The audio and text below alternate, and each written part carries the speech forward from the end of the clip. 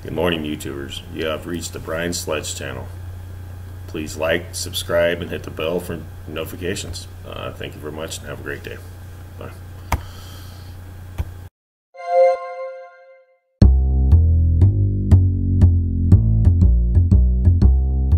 When I was growing up, capitalism was not something to think about, talk about, or know about. There was no information on capitalism in school. There was none in the library. I was coming in late in life, a young adult, before I knew there was such a thing as a free market, and it might be an option, a viable option that a sane or humane or moral person might actually choose. See, now we know better. The word is out. We're all concerned with peace, with war, with poverty, with crime. We've come to learn, don't worry about the music, I'll turn it down. We've come to learn that free people do not commit war on one another. We learn that famines are made by people, mainly politicians. Crime is created by politicians. People acting as people in a free system, a free market, are well off, and to the degree they're free, in all times, in all places, in all history, to the degree they've been free to trade and commerce, free trade of ideas, to that degree they've been well off by any standard you can name. Now, some of the people who informed us of this is not innate knowledge, we had to learn it, and there are a few heroes that got the word out. Hayek, von Mises, and in particular, one individual who has informed the world of the free market and how it works and what it means, Milton Friedman and Rose Friedman, who have shown us all what freedom means. That is to say, it's a matter of survival. People have to survive.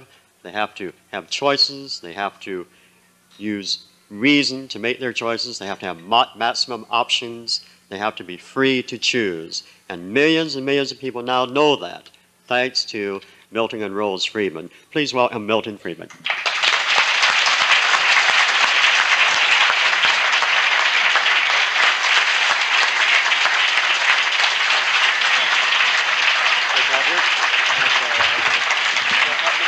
I think it'll probably be all right. I'll get the music turned off. Yeah.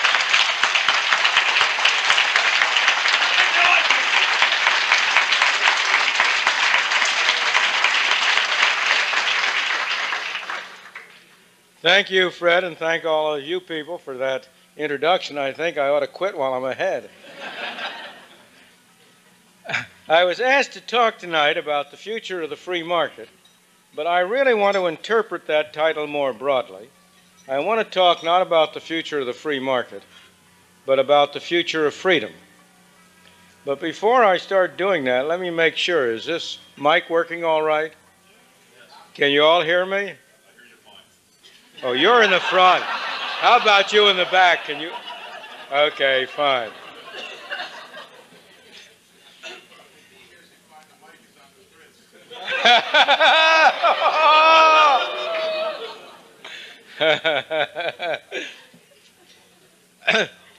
Free markets and human freedom are related, but they are not the same. Free markets are a component of human freedom, but they are not the whole of human freedom.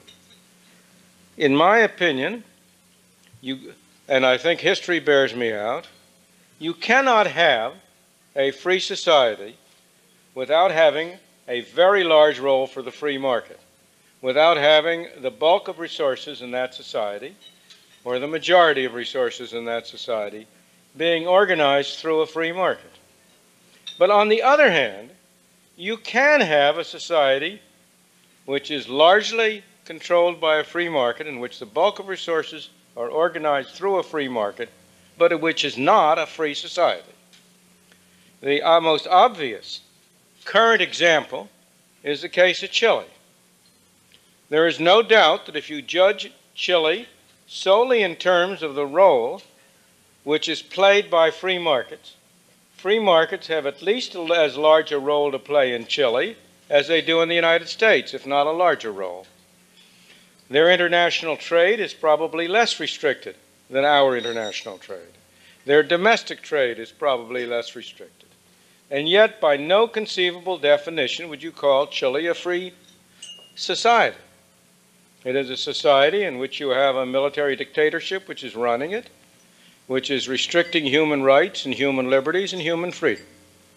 And yet, it does have a very largely free market. I grant you that that is not the usual course of events, but it is a possible course of events. And that's why it seems to me so important to have a broader construct, to think of freedom as encompassing much more than what are narrowly regarded as market arrangements. It encompasses the whole of human activity and the whole of the interpersonal relationships among people. There is a great deal of confusion about what you mean when you talk about freedom. It's very easy and very tempting to confuse freedom, as I use the word, or as I think you people would want to use the word, with wealth or power. Compare, for example, a citizen of the United States today and a citizen of the United States 100 years ago. There is no doubt that the citizen of the United States today has much more wealth on the average than the citizen 100 years ago. If, as some people do, you define freedom in terms of the range of alternatives available to a person, among which that person can choose, then you would have to say that people today are freer than they were 100 years ago. They have a much wider range of alternatives. But that is not a very useful definition of freedom because it confuses two very different things. Robinson Crusoe on an island by himself might be on a very rich island, and there might be a neighborhood Robinson Crusoe all by himself on a poor island. The Robinson Crusoe on a rich island would have a wider range of choices. He would have more alternatives open to him. The Robinson Crusoe on the poor island would have fewer.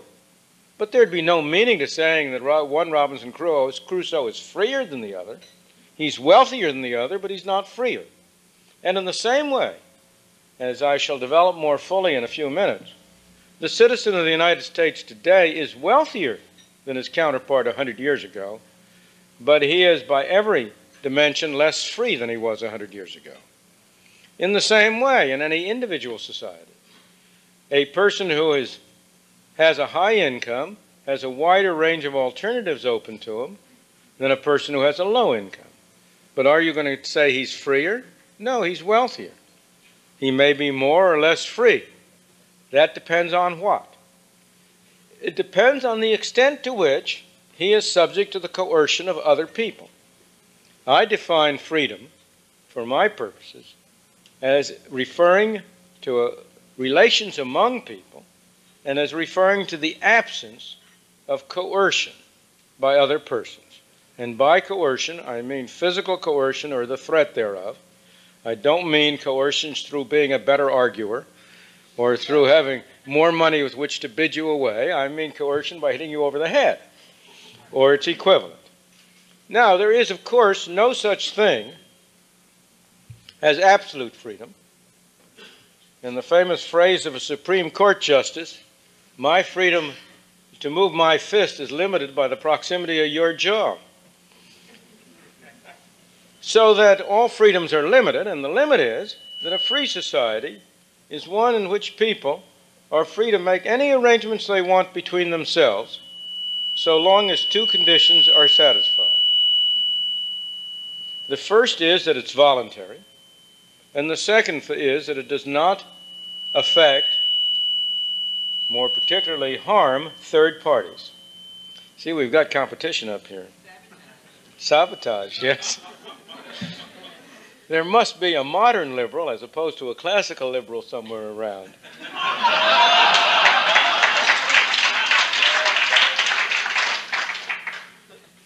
Now, if we're going to talk about the future of freedom, as Santayana's famous cliche tells us, we can best judge the future by looking at the past. And the past, if you look at it objectively and broadly, gives very little reason, in the first instance, for any optimism about the future of freedom. by any, if you look at the history of the world over long periods of time, it's perfectly clear that the natural state of mankind is tyranny and misery. That free societies have been very rare, there have been very few of them, they've been very exceptional. It's hard to find any place in the world where you have had a free society over any long period of time, and at no time have more than a minority of the people ever lived in a free society. That's as true today as it has ever been before. We have been extraordinarily fortunate in having been born or having been able to migrate to a relatively free society. As I say, as I shall point out, less free than it was, but certainly free by comparison with most of the countries of the world. And therefore we tend to underestimate the fragility of a free society and the difficulty of maintaining it. We think of the it's not only that free societies have been rare, but they have been largely a result of accident rather than of any natural, predetermined forces. There is no natural force that leads to freedom. I have often thought that, using economic analogies, that it may well be that a free society is an unstable equilibrium position. A position which it can be, if achieved, can be maintained, but which, if slightly disturbed, will tend to move toward its opposite. I hope that's not right, and I think it need not be right, but it's not something that history lets us dismiss. But consider the question of how our own free society arose. In my opinion, the extent of freedom in our society owes an enormous amount to two accidents. The first accident is particularly appropriate to speak about today because tomorrow we celebrate the birthday of George Washington. He wasn't really born on February 16th. As you all know, that's a fake. That's a government fake. He was born on February 22nd, but because the Congress deemed that it was in the general welfare that it be celebrated on a Monday, we now celebrate it on whatever Monday falls nearest to that. Have you ever considered the fact that of the various revolutions that have taken place in the world, the United States Revolution, the American Revolution, is almost unique in having given birth to a free society? The Russian Revolution did not give birth to a free society. The French Revolution did not give birth to a free society. The Chinese Revolution did not, and you can go down. It's very hard to find any revolutions that did. Our own revolution almost went the way of all other revolutions. At the end of the Revolutionary War, when there was great dissatisfaction among the armed forces, and particularly the officer corps, because they hadn't been paid, a group formed a conspiracy. Among that group, I may say, was Alexander Hamilton, who was a very leading member of it.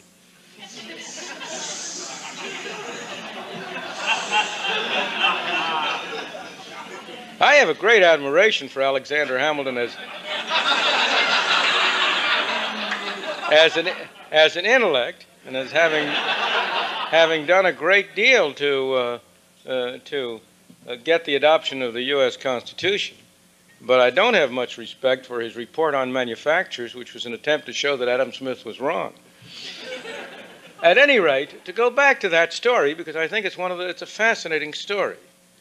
This group of dissatisfied military officers wanted to set up a military junta to take over the country and run it so they could get their pay. And they wanted to have George Washington lead their junta. And it was only because of the personal character of George Washington, his resistance to the idea that he should become essentially a military dictator, but equally important, to the love which his troops bore for him and for his calling together a mass meeting and getting up and making a speech in which he urged them not to go that route. I may say there were other generals around who were only too willing to assume that task in the United States, and it was only because of those personal characteristics of George Washington that the United States did not go the way of the other revolutions and become a military junta. If you're interested in that story, it's a fascinating story. It's told extraordinarily well in James Flexner's biography of George Washington, which is a marvelous 4-volume book that reads like a novel. But there was a second, later accident that I think was equally important. In the 1820s, 30s, there was no ideological resistance in the United States to state socialism. On the contrary, one state after another was setting up a state bank. The state of Indiana had the Bank of Indiana. The state of Illinois had a state Bank of Illinois. The various states were building canals, which were state-owned. They were setting up businesses, which were state-owned. There was a great emergence of essentially state socialism. Now, that wasn't eliminated or reversed by anybody writing a good book showing that it was all nonsense and that it didn't conform to Adam Smith. What ended it was that you had a financial panic in 1837 as a result of things I won't go into, need to say monetary influences. But you had a panic in which all of these state enterprises went broke. And that gave state socialism a bad name. And I have no doubt whatsoever that on any objective reading of history, that episode deserves a great deal of credit for the fact that for the rest of the 19th century, it was taken for granted that government had no business getting involved in producing goods and services, setting up banks and things like that. Obviously, there were still movements and attempts to do it. There were still activities of that kind, but it was largely a free society. So our own freedom was largely a result of accident rather than of any inevitable forces. But moreover, look at what's been happening in the last 60 years in this country. By whatever dimension you take, the extent of freedom in this country has been going down. You today are fundamentally less free than your fathers and grandfathers were. If you look at it in terms of government spending, which is the easiest thing to get a handle on, in 1930, total spending by federal, state, and local governments was less than 15% of the national income. Spending by the federal government alone was about 3 to 4% of the national income. Spending by state and local governments was about over twice as large as spending by federal governments. I may say about half of federal government spending was on the military. About half of state and local spending was on education, on schooling. I shouldn't say education, schooling.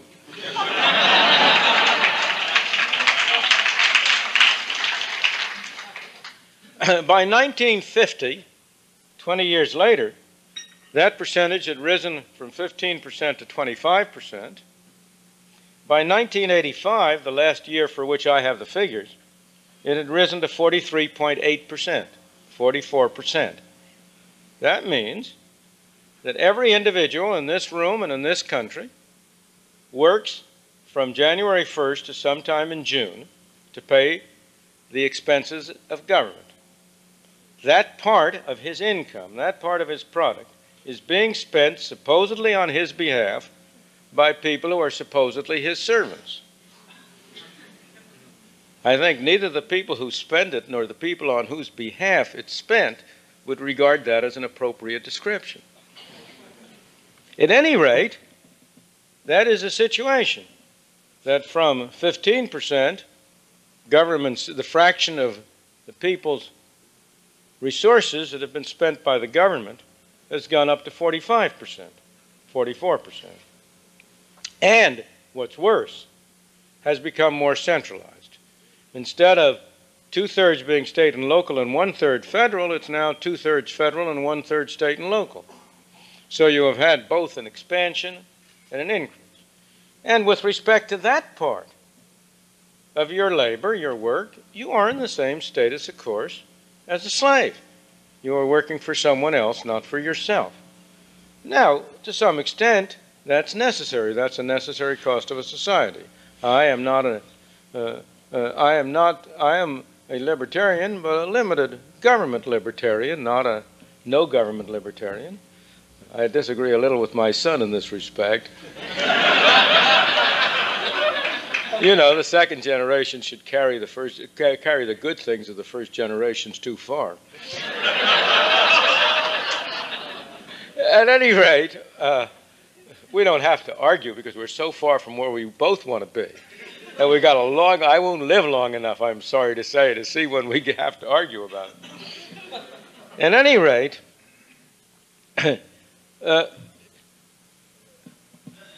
while that's one definition, that understates the extent to which freedom has been restricted.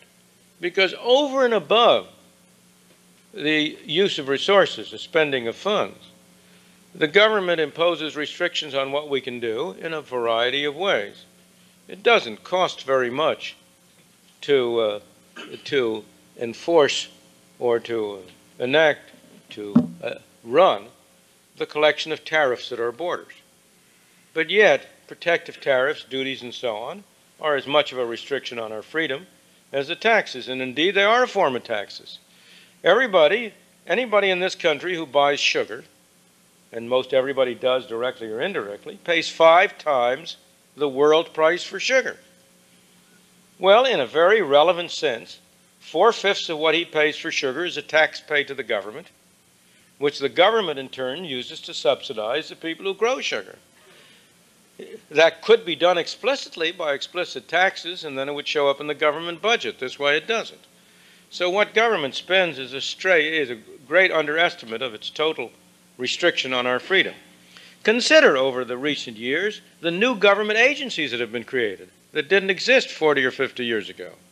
Department of Energy, Department of Education, the National Foundation of the Arts and Humanities, the EPA, the OSHA, the CPSC, the CFTC, and you add any other 4 letters and you'll have another one.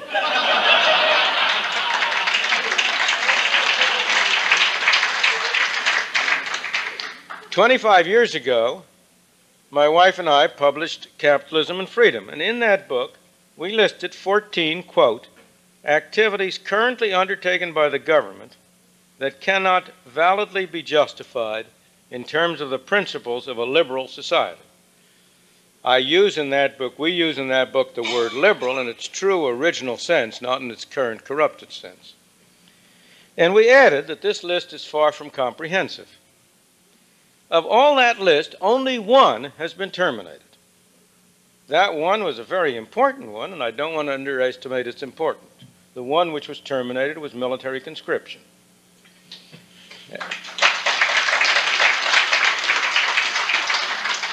It always reminds me of the time when I had a debate at the University of Wisconsin with Leon Kaiserling.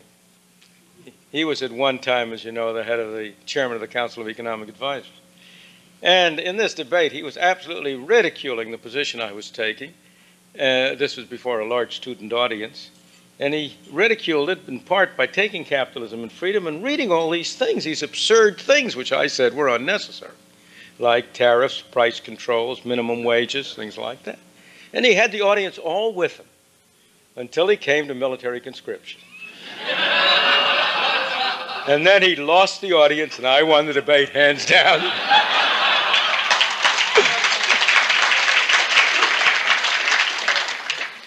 Beyond that one which has been terminated, 1 or 2 may have been somewhat improved, some have been unchanged, several have been expanded, and many new items have been added.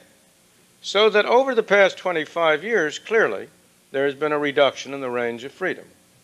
Moreover, if this were an academic audience, which it is in part, I gather there are a good many students here, and even they deserve to be called academics. People would say, well, but you haven't really touched on the real freedoms that matter. What really matters aren't the kind of economic freedoms you're talking about. They're freedom of speech, freedom of writing, freedom of publishing, and so on, freedom of the press. Well, let's look and see, have those been restricted? Tell me, how many professors at medical schools have you seen giving speeches against government involvement in medicine? Do you suppose it's because they all believe it's a good thing to have the government paying half the total cost of the medical? I don't mean the government doesn't pay. Government doesn't pay anything. It's only taxpayers who pay. The government has no money. The only power it has is to take from some and give to others. Well, do you think it's a good thing? Do you think that every person in a medical school believes it's a good thing to have half the costs of all medical care being paid for by the taxpayer? I doubt it. But tell me, how popular do you think one of those people would be if he got up and started talking about the desirability of getting rid of Medicare and Medicaid and socialized medicine? The businessmen are an even clearer case. 100 years ago, you would have businessmen who wouldn't hesitate to get up and say some outrageous things, who would talk freely. You had tycoons like Andrew Carnegie and Morgan and others who were perfectly willing to say outrageous things. Today, no businessman will say anything outrageous. Businessmen give us speeches, but mostly they're about how their industry needs special support from the government, about how the automobile industry is on the verge of extinction unless the government comes along and helps them. Or again, my favorite example has always been the savings bond campaign. Not now, but 15 or 20 years ago when it was a bucket shop operation. Here, the government was trying to persuade people to buy bonds paying 4 or 5% interest when inflation was 6, 7, or 8%, so that they were essentially being sold a bill of goods that was going to depreciate in value, that would be worth less 25 years from then than it was when they paid for it.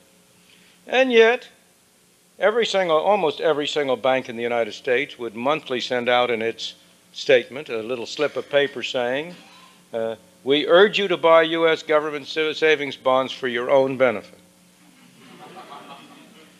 Heads of major corporations would still join a national committee with a full-page advertisement in the newspaper every year urging people to buy savings bonds. I've asked them, many of them, do you do that? Do you buy them yourself? Oh, no. Would you recommend to a friend of yours that that's a good investment? Oh, no. Why do you let your name be used this way? Oh, the Treasury and the Federal Reserve wouldn't like it if I didn't. Do they have free speech? And you go down the line. Let me emphasize, there's no free lunch and there's no free speech. There's nothing wrong with free speech bearing a cost. You ought at least to have to pay for the hall.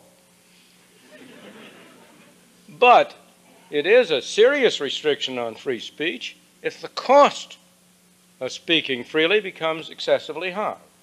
I think the cost of speaking freely is excessively high in the country today and has become so for a very large group of people. Indeed, I have often said about the only people in this country who enjoy real freedom of speech are tenured professors on the verge of retirement. I used to say that when I was in that state. Now I'm even freer because I am retired. So, we come to the conclusion that if we look at the record of history, it offers many grounds for pessimism about the future of freedom. And yet, at the same time, there are also some grounds for optimism. And the main ground for optimism is the contrast between what has been happening in the world of practice and what has been happening in the world of ideas.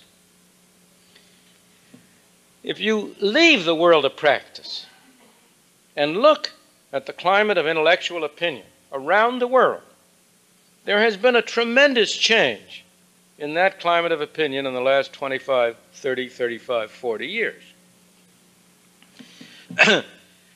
Recently, when there was a reissue of Capitalism and Freedom, I wrote a new preface for it, and in it I said, among other things, those of us who are deeply concerned about the danger to freedom and prosperity from the growth of government, from the triumph of the welfare state and Keynesian ideas, were, at the time the thing was published, which was 25 years ago, a small, beleaguered minority regarded as eccentrics by the great majority of our fellow intellectuals.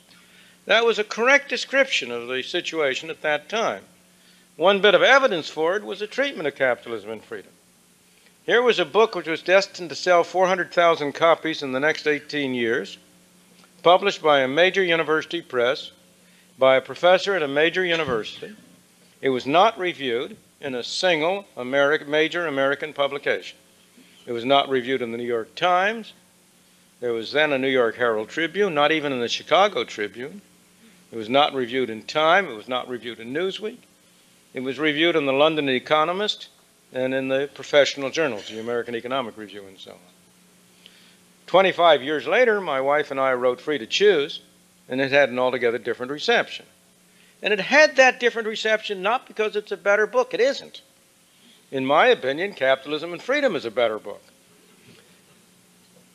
But whether that be true or not, the reason for the difference in treatment, the reason why Capitalism and Free to Choose got front-page reviews and cover stories and a great deal of attention, was because the intellectual climate of opinion had changed. The ideas which were held by a tiny minority in 1960 had come to be acceptable to very, very much larger groups of people.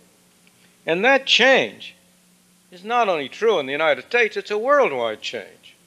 It's a change that manifested itself in politics, in the election of Thatcher in Britain, in the election of Reagan in this country, in the change of government in France, in the developments in China, in solidarity in Poland. Wherever you go, you have had a drastic change in ideas.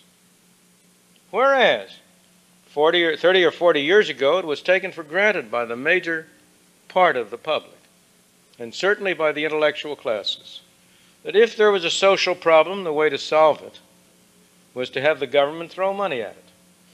There is nobody today who really believes that to be true. There is nobody today. 25, 30 years ago, you could have had people telling you that the way to get things produced efficiently was to have a nationalized industry. Tell that to anybody now and they'll laugh at you.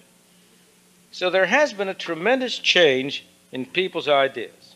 But there's no need, especially for this audience, to belabor the obvious, that there has been that change in ideas.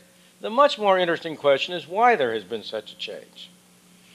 Now, I'd love to say that the reason there had been such a change is because Friedrich Hayek and Ayn Rand and Ludwig von Mises and Milton Friedman had written such good books.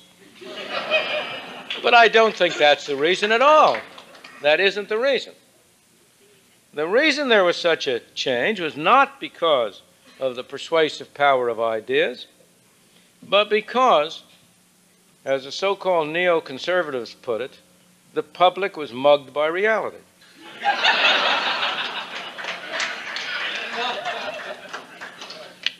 It was just impossible in light of the experience that they were having to continue to believe in the beneficence of government intervention, in the efficiency of nationalized industries, and so on. The intellectuals of the 30s and the 40s and even the 50s placed great hopes, first in Russia and then in China. And in both cases, those hopes were disappointed. This great experiment that was going to be the future, show the road to the future, turned out to be a gulag instead of an experiment, and it didn't even have the virtue of producing goods and services. The public was poor, not rich. But so also were the great hopes that had been placed in Fabian socialism in Britain and in the New Deal in the United States. One great program after another did not produce the results which its well-meaning sponsors had hoped for, but turned to ashes. Urban renewal turned into Negro removal. The welfare program turned out, the war on poverty turned out to be accompanied by an increase in the number of people officially labeled poor, and so on down the line. There was no major program that had the successes attributed to it. And most important, more in the United States, a particularly important feature, I think, was the Vietnam War, which did a great deal to undermine the belief and the faith in the beneficence of government, particularly among the young, and this was regardless of their prior ideological views. And most important of all, as the great English constitutional lawyer A.V. Dicey predicted some 75 years ago, there was a tremendous reaction against the rising burden of taxation. When people felt it in their pockets, that produced a change in their intellectual ideas to a greater extent than when they read the books. Now, I don't mean to say that ideas played no part at all. They did, of course. Ideas played their part, but they played their part not so much by bringing about the revolution in ideas. They played their part in two different ways. Partly by giving people sensible explanations for why their hopes had been disappointed, but mostly by determining the direction that the reaction against the establishment took, by determining the fact that we moved in the direction of trying to free markets instead of in the direction of a still tighter control over society. Now, the next question you want to ask, and the final question which I really want to examine to some extent, is given this major change in the world of ideas, how come there has been so little effect on the world of practice? Now, part of the answer is, as I've already made clear, that the change in ideas was a result of the change in the worlds of practice. It was the fact that the world became less free that produced a movement in the intellectual climate of opinion toward a greater belief and respect for freedom and for a free society, toward the role of free markets. But I think there's a much more important answer to be given to that question, and one which gives much greater grounds for optimism about the future. The contrast between ideas and practice that we have been observing in this country in the last 50 years is not an exception. It's not contrary to prior history. Again, I referred to A.V. Dicey, whom I've already referred to. I may say, those of you who have not read his book, The Relation Between Law and Public Opinion in the 19th Century, second edition published in 1913, I recommend it very highly to you. It's a great book. And I quote one passage from there. Quote, "The opinion which changes the law is in one sense the opinion of the time when the law is actually altered. In another sense, it has often been in England the opinion prevalent some 20 or 30 years before that time. It has been as often as not the opinion not of today but of yesterday." What history suggests is that both the climate of ideas and the course of policy move in very long swings, with the course of policy lagging long behind the course of ideas. Adam Smith wrote The Wealth of Nations in 1776, and I may say David Hume developed the basic ideas some decades before that. But The Wealth of Nations was the book that made those ideas available and popular. It took 70 years in Britain before you had the repeal of the Corn Laws. As you know, The Wealth of Nations was primarily a tract against protectionism, against mercantilism, which is just another word for protectionism. Corn was a word used by the English, by the Europeans, to refer to all manners of grain. It didn't mean what we call corn. They referred to that as maize. It meant wheat, rye, anything you can think of was corn. And the Corn Laws were tariffs against the importation of corn. It was widely regarded that they were maintained where they were by the greedy, filthy landowners who wanted to maintain the rents on their land. And there was a great popular movement against him. And Adam Smith, of course, was a great proponent of free trade, but you didn't get free trade in the repeal of Corn Laws until some 70 years after Adam Smith's book was written. Now, the intellectual climate, the intellectual tide in favor of laissez-faire, of free market, started, which you can date from Adam Smith's Wealth of Nations, lasted about 100 years, until about the 1860s or 70s. The change in the world of practice the movement toward laissez-faire in practice in Britain also lasted for about little less, probably 75, 80 years, from sometime in the 1820s to the end of the century. At the time of the Queen Victoria's Golden Jubilee, which I think was 1899, maybe 1898, at that time, total government spending in Great Britain was 10% of the national income. That's a good number. I've always believed that the right fraction was about 10%. The church says to tithe. Britain had its greatest degree of freedom when government spending was about 10%. The United States had its greatest freedom and prosperity and growth when spending was about 10%. It looks like a good number to an empiricist, and especially to a taxpayer. At any rate, you have here then the one movement in ideas, the other movement in practice, the one lagging behind the other, both lasting 7,500 years. Beginning in about the 1870s, you had a very drastic change in the tide of opinion. Fabian socialism started to develop. It took over. It started to replace laissez-faire capitalism as the dominant intellectual idea, and it lasted for about 100 years, until about the, little less maybe, until about the 1950s, 60s. But what about practice? It wasn't until in the decade before World War I, about 1908, that you started to have a movement in Great Britain away from free trade and away from a laissez-faire society and toward the welfare state. That's when they first introduced various, what we would call Social Security measures. And then it took off. And the Fabian socialist movement in Britain dominated the next 50, 60 years in Britain. In the United States, the intellectual climate of opinion had started to shift a little later, 1880s, 1890s. Edward Bellamy's book, Looking Backward, was published in the 1890s. By 1929, the great bulk of the academic community was socialist in its orientation. But the movement in practice didn't start until, in reaction to the Great Depression, didn't start until the New Deal in 1933. And then it took off. Again, you had this long lag of 20 or 30 years between ideas and practice. By today, every single plank, economic plank in the 1929 Socialist Platform has been enacted. It's now law. The most influential political party in the 20th century was the Socialist Party. No question. That was because it was a party of principle and not a party of expedience.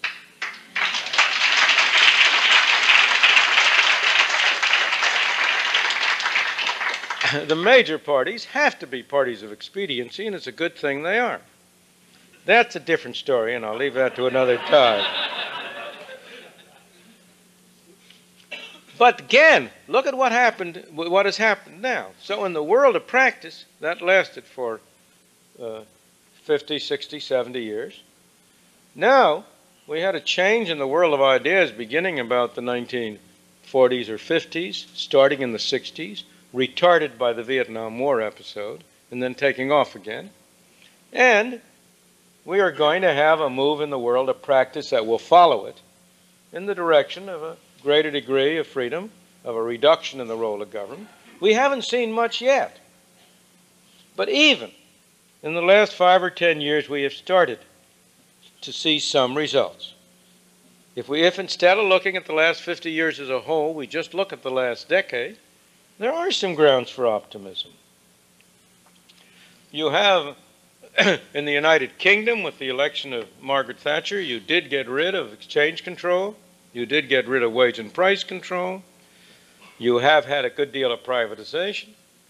You have not, unfortunately, had anything in the way of a reduction in government spending as a fraction of income. In the United States, after the election of Ronald Reagan, you again, unfortunately, the movement has been disappointing to all of us who thought that that would usher in the new era. It's been disappointingly slow. But there has been movement. Government spending has continued to increase, but at a slower rate. More important, the fraction government spending on non-defense non-welfare programs has gone down fairly sharply. That's thanks to the rise of interest and to the beneficial effects of the deficits. That, again, is another subject. But the most important thing to me is a different thing. That in the past 6 years, there has been no major new spending program enacted. Now, that record may be broken with this terrible proposal for catastrophic health insurance. I hope not. But even that is more of an extension of an earlier program than it is a major new spending programs. It isn't that people don't have ideas for that. Of course they do. But the climate of opinion is that way. More important, there is no appetite for raising taxes. Mondale demonstrated that, if anything did. And as long as that is the case, as long as you cannot raise taxes, you have an important pressure on keeping government spending from continuing to go up. So there has been progress in that area. There has been some deregulation, not enough, some re-regulation. The area in which we have made least progress and regressed is in the area of international trade, which I regarded as the greatest failure of the Reagan administration. However, let's look beyond the United States. Let's not be so parochial. Look at the change that has occurred in France, where a socialist government made a 180-degree turn under Mitterrand and then elected a conservative. Go beyond that. It's clear, it's a fascinating thing, that the more left-wing the government, in terms of ordinary political concerns, the greater the extent to which it has been willing to move in a free market direction. New Zealand is the most recent example among the free societies. You had a Labour government replace a conservative government. The Labour government abolished exchange control, abolished wage and price control. It has made a tremendous, deregulated banking entirely. It's made really a greater movement in the direction of free markets than any other country I know of in the so-called Western world. But then the solidarity movement in Poland, although it is very far from a free market movement, it's a socialist movement. But nonetheless, it would not have arisen, it would not have existed, except for this change in the worldwide climate of opinion. The movements in China toward introducing free market arrangements in agriculture, where they have been tremendously successful. The tentative attempts in Russia. Let me hasten to add that I distinguished early on between free markets and human freedom. I'm not saying there's been any movement toward human freedom in China or in Russia. I am saying that the idea is that markets work better than government arrangements. That basic intellectual idea has penetrated everywhere, and it's having its effects everywhere. So there are some reasons for optimism.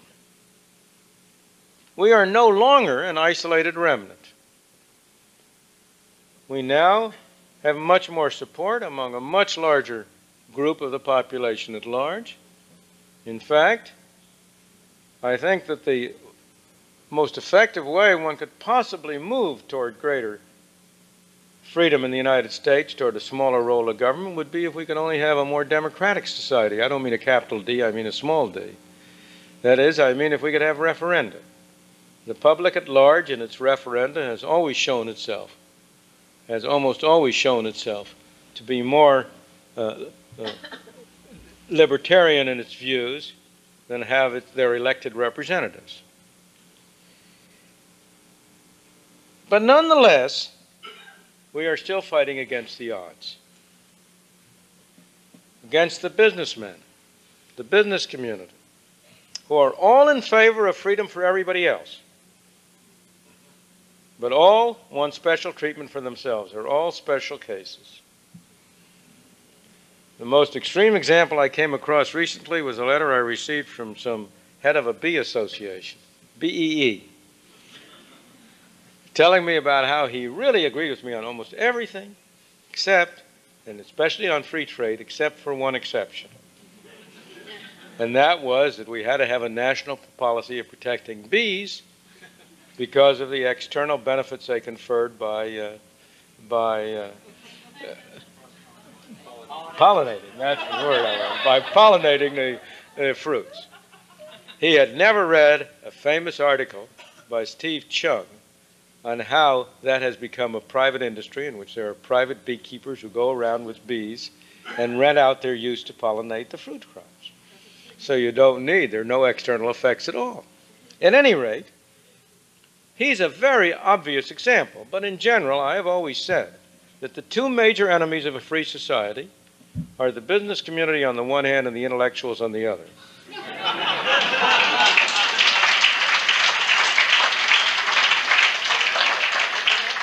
For what look like opposite reasons. Every businessman is in favor of freedom for everyone else, but wants special privileges for himself. Every academic is in favor of freedom for himself, but wants to control everybody else. Now, I exaggerate when I say every academic, and I don't really mean that. And it is less true today than it was 30 or 40 years ago. But certainly over time, it is the intellectual community that has provided the greatest support, the greatest rationalization for the growth and extension of government.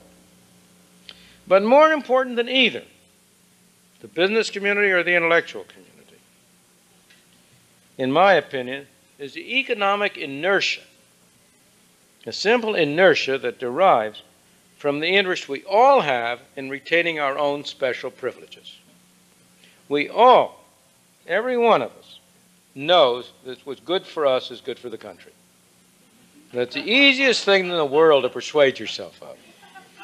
And nobody is a hypocrite when he does it. He really believes it.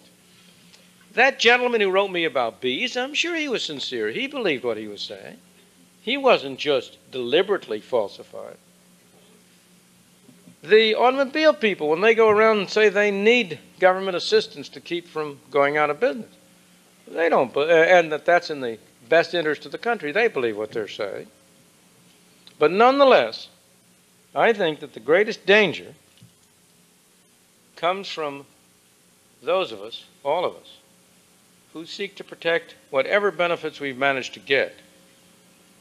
We're always willing to cut other people's government programs while we retain our own. To come close to home, I gather there are a lot of students in this room. How often have you observed students going around protesting about what I think is the most disgraceful government spending program in existence, namely government subsidies to higher education? There is no program in the United States which so clearly imposes burdens on low-income people to benefit high-income people. None whatsoever. And yet, how many students do you have going around saying it's a bad thing for the country to have government devote so much money to higher education? Now, don't misunderstand me. If there is a government program of benefits or of loans, there's nothing wrong with taking advantage of it. You're a citizen of a country. If that country votes a law you disagree with, it's not in any way wrong or immoral to take advantage of that law. Provided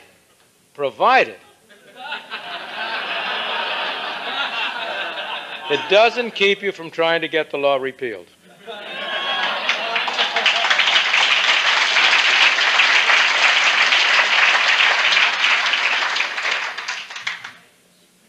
So I think the prospect for the future of a free society can be bright, but only if we continue to try to spread our ideas, but most importantly of all, to persuade ourselves, more importantly than anyone else, to be consistent with the beliefs we profess.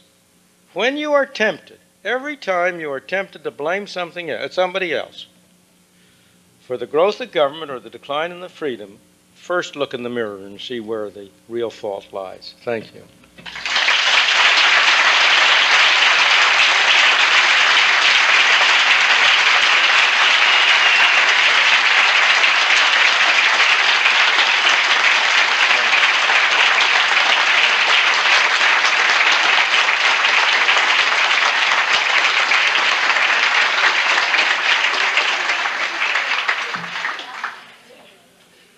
been suggested that I answer some questions, and I'll be very glad to do so for a few minutes. Who would like to throw the first stone? Yes.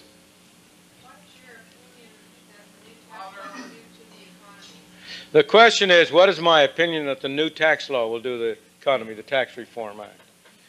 Well, I think the Tax Reform Act, the Tax Reform Bill, is a vast improvement over the tax we had before, although it's a very far away from an ideal tax system.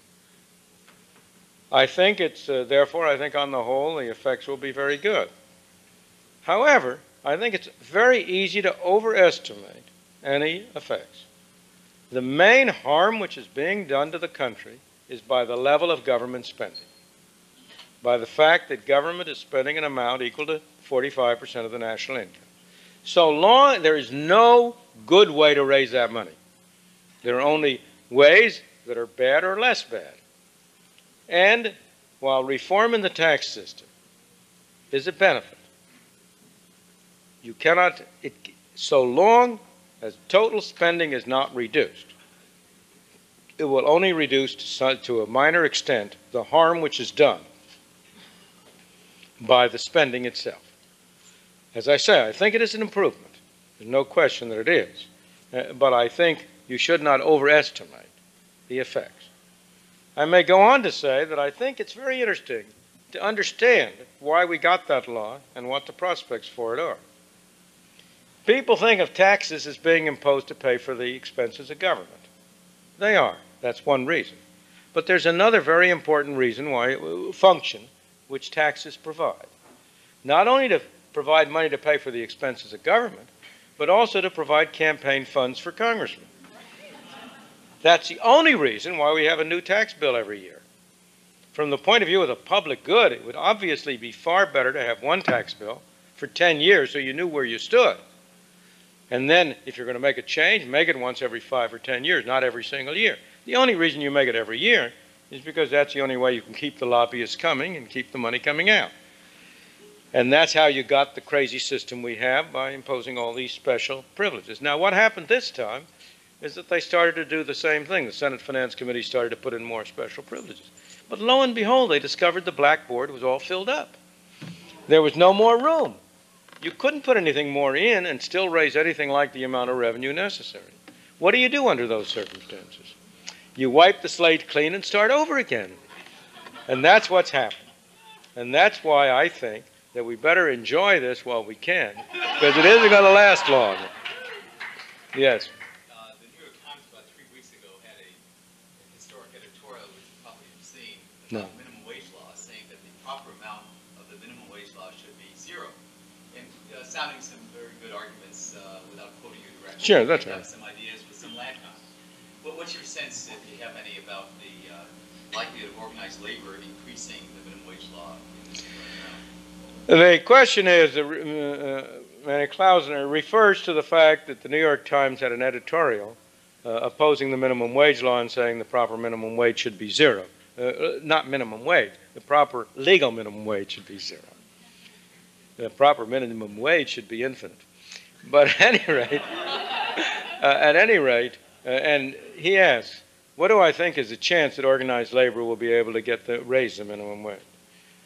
Well, despite the very good arguments against the minimum wage obviously has political reasons for existing.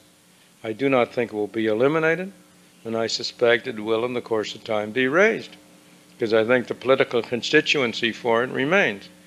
And therefore I'm not very optimistic about getting rid of it. The most effective thing in getting rid of it has been inflation. Yes, way back over there. Go ahead.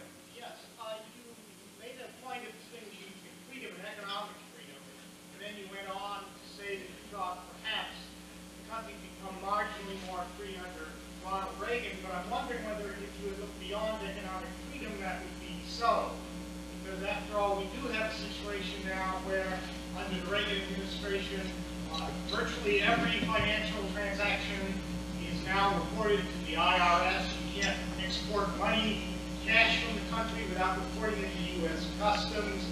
You can't hire anybody without getting passport checks. Then we have urinalysis and lie detector tests in the government. And is this really clear than we were before? The question is whether we have, for those who can't hear that, I'm repeating these because the people in the back can't hear you. The question is that I emphasized that economic freedom was only a component of a broader concept of human freedom. And while I had been saying we had gotten freer under the Reagan administration, is it not true that we become less free in some components, such as the need to report the transactions of cash, the export of cash abroad, financial transactions, and urinalysis and lie detector tests? Well, let me take, first of all, the laws and the regulations about the money predate the Reagan administration. They were not introduced in the Reagan administration. They were introduced much earlier, supposedly as a way of preventing crime of various kinds. So that I don't believe you can attribute those. So far as urinalysis is concerned, there's been talk so far, but so far as I know, no action with respect to compelling such urinalysis on the part of the government. And the same thing, I think, is true of the lie detector tests. You're talking a great deal about talk and not about action, not about what actually has happened, and nothing has happened in those two areas. Now, as I said before, I don't believe it's all been one way in the last 6 years at all. I'm not saying that. You have a movement, and this is typical in all of these cases, in which you have something going this way. It doesn't start going this way. It first slows down and then gradually comes around a curve. It takes a long time to change it. And all I would argue for the last 6 years is that the rate of growth, the rate at which government controls have been expanded, has been somewhat reduced. And that most of the increase in spending and so on derives from earlier laws. As I say, in the area, as I did mention, in the area of international trade, I believe we have become less free in the last 6 years than we were before. I agree. But, you have to look at things as they are, and you must not let the best be the enemy of the good. Yes? Do you have any conflict with Professor Buchanan's position on the political aspects of his recent study and the theories of monetarism? Buchanan? What are you referring to? Jim Buchanan hasn't done anything about monetarism. No, his position, how politicians deal with taxation and so forth, and how they make decisions in regards to their position in politics and your position in monetarism. There's no conflict whatsoever. I don't understand. The question was, do I have some conflict with Jim Buchanan's public choice perspective on taxation, decisions about monetary policy? No, none whatsoever. I agree completely with them. In fact, I have learned a great deal from them. I have been led to alter some of my views on the basis of them, so I don't have any conflict. I think that the Federal Reserve behaves the way it does, not because it's a group of people who are any more public-spirited than the people in this room, but a random sample of the people in this room put into the Federal Reserve System would behave the way the Federal Reserve System has behaved, because it's reacting to the political forces that act on it. It's reacting to what is in the self-interest of the people who are in that system, just as you people were if you were so unfortunate as to be put in that position. Yes, way back there.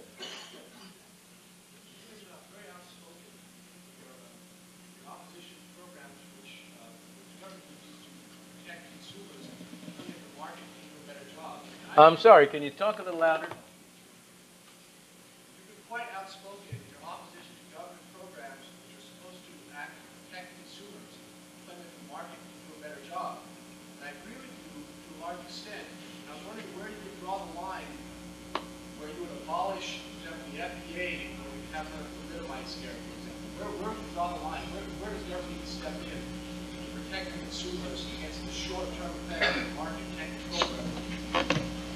I am in favor of abolishing the FDA. Have always been. Oh, the question is where. The question is that I have always been outspoken against the government stepping in to protect the consumers, but where would I draw the line? the implication of the question is somehow that there is some role for the government in protecting the consumers. Now, there is a role for the government in protecting consumers from somebody else, but not from themselves. That's their problem. And I don't believe, as I say, I'm in favor of abolishing the DA. I think it's the thalidomide scandal that you talked about was much more than counterbalanced. Insofar as there were any benefits from it, I'm not sure there were, but if there were, it was much more than counterbalanced by the tens and tens of thousands of people who have unnecessarily died because of the delays in approving beta blockers, et cetera, all down the line. So I don't believe there is any case. Now, as I say, I'm not prepared to rule out some government action in respect to external effects. But I think you've got to make a case for it, and a very strong case, because I think you have to realize that the government action itself has bad external effects. And the question is, which of two bad situations is worse? You do have cases in which private actions influence third parties, and in which it is difficult for them to protect themselves against it. And there is an argument in such cases for governmental action. But then you have to recognize that the government action is going to be imperfect too, and it's only therefore I think there has to be a very strong presumption. Now, I don't know if you had any specific case in mind. See, I don't believe, let me take a more extreme and current thing. The government professes to be protecting people against hard drugs. I think that has done an enormous amount of harm. And I have always been in favor of the legalization of drugs, precisely on the ground that I don't believe, first of all, I don't believe that I have the right to prevent you from committing suicide. I have every duty and every obligation to persuade you not to do it. I have every obligation, as if I'm a friend of yours, to try to prevent you from doing it, to try to see that you are not in a position where you do it. But if you insist on committing suicide, that seems to me, ultimately, when I get down to it, that has to be your problem. But second, even for those who believe that it is appropriate for some people to interfere with other people for other people's benefit, the fact is that the rendering of drugs illegal does far more harm than it does good. It's the prohibition problem all over again.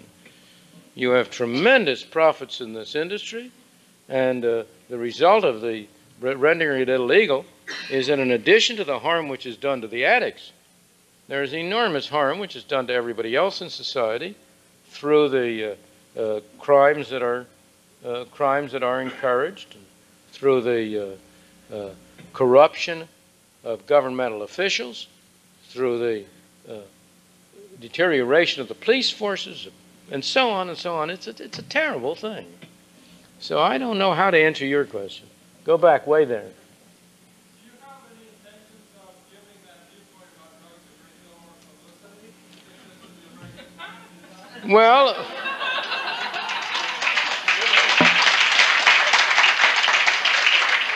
I have repeatedly expressed that view in print.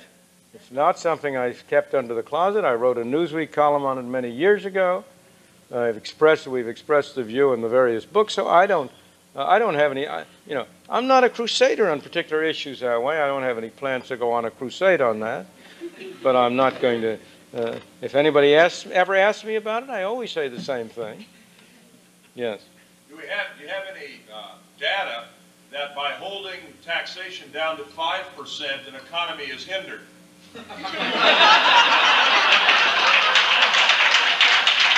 The question is, do you have any data that by holding an economy's taxation down to 5%, the economy is hindered?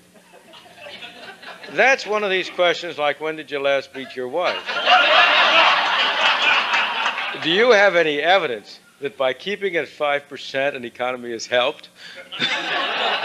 The fact of the matter is that we have almost no evidence on that. We do have evidence, however, that the level of taxation and the rate of economic growth are inversely related in general.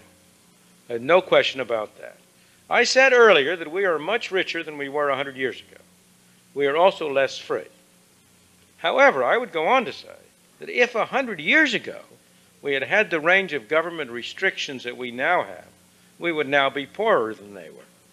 So I'm not questioning the fact that it's not tax. Again, let's be clear. You must not fall into the trap of thinking the problem is taxation. The problem is government spending, because what government spends is all taxation. Where does it come from?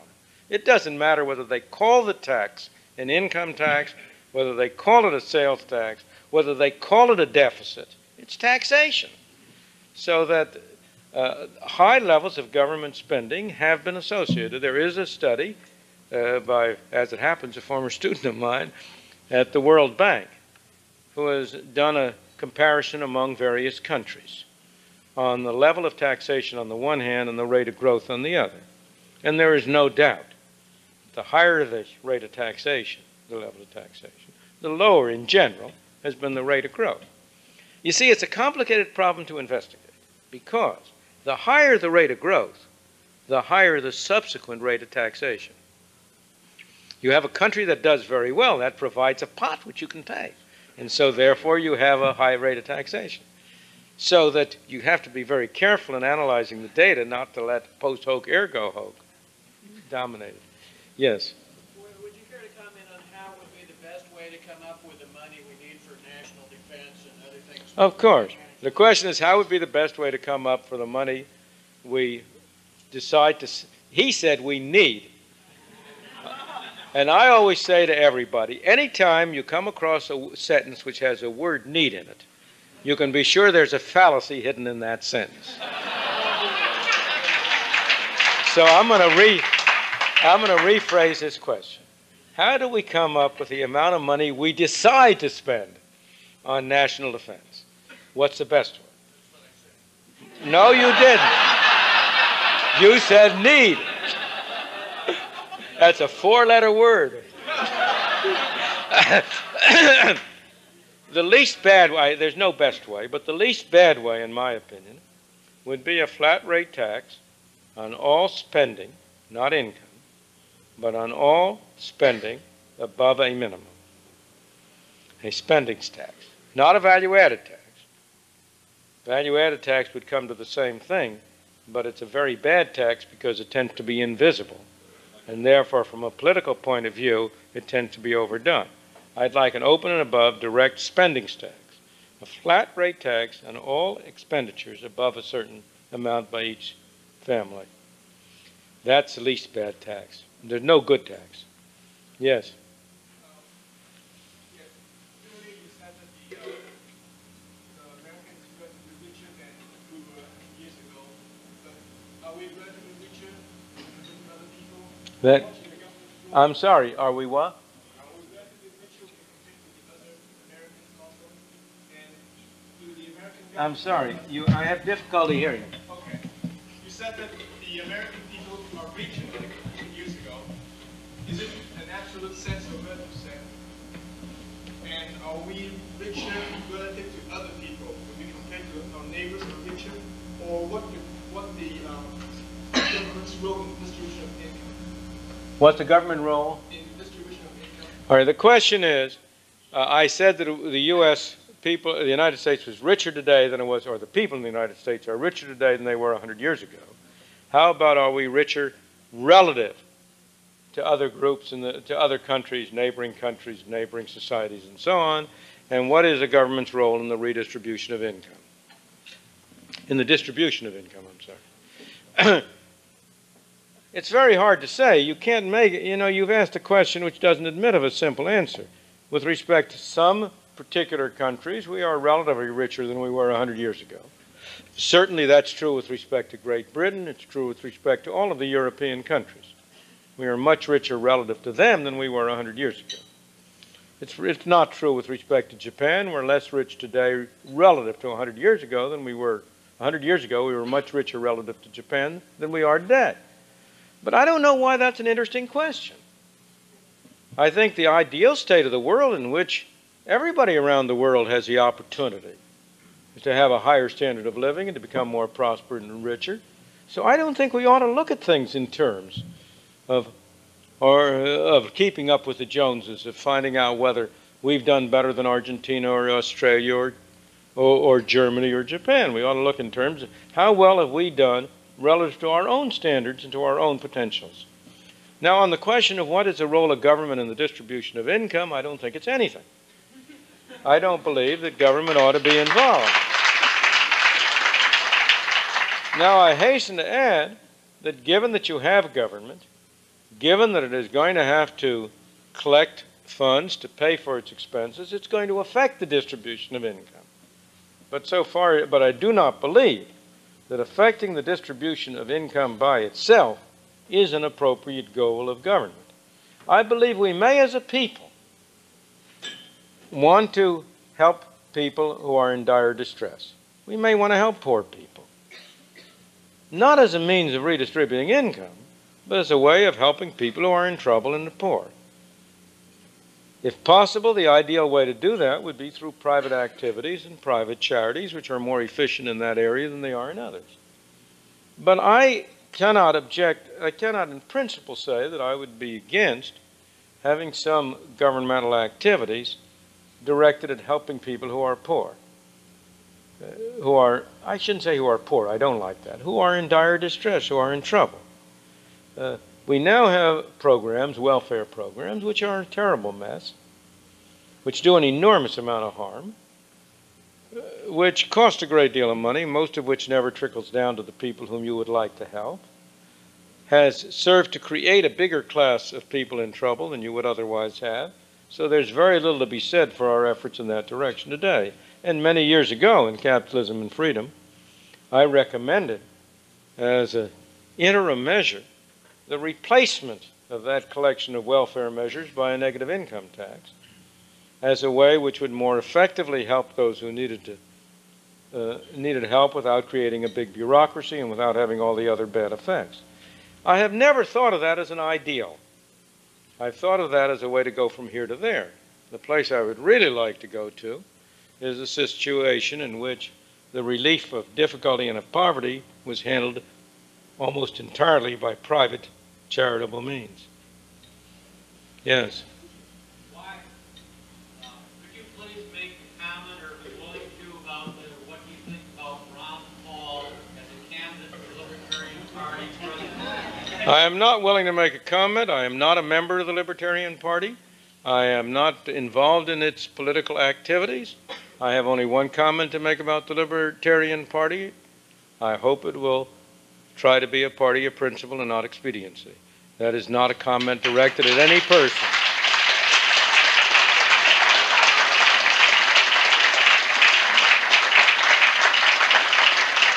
And now I think I will auction off the last question. How much am I bid? Yes.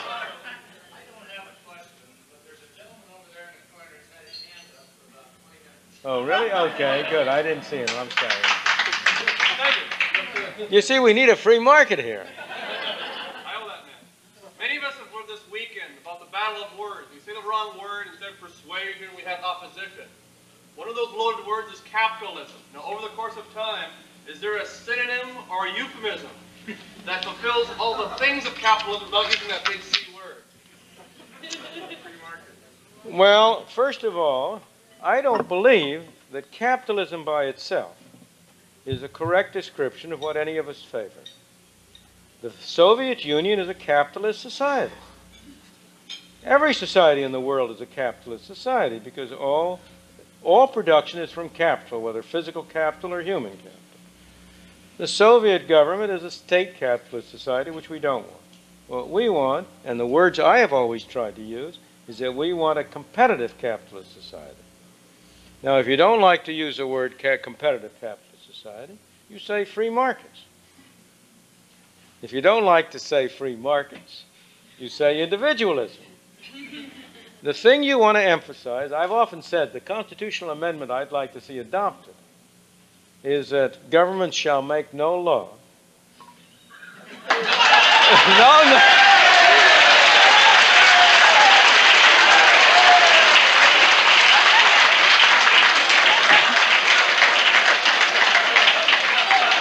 No, no.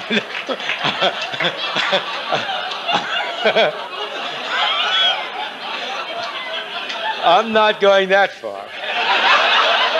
Government shall make no law restricting voluntary agreements among consenting adults, which do.